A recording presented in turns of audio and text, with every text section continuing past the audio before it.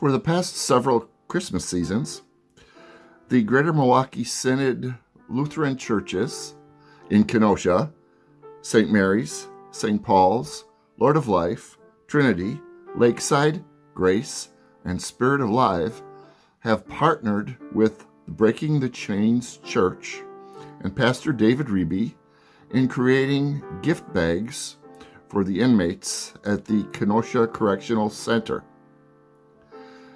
These gift bags are given to the men, many of them who would never receive any Christmas gifts at all.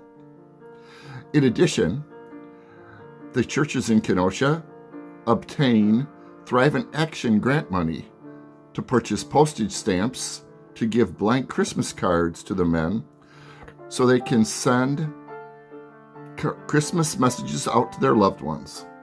They might not be able to do this if it wouldn't be for the work of the Breaking the Chains Church. Also, the St. Mary's Lutheran Endowment Foundation yearly provides grant money to the Breaking the Chains Church to continue their work in Milwaukee and in Kenosha.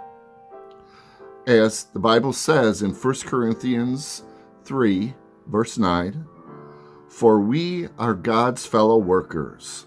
You are God's field, God's building."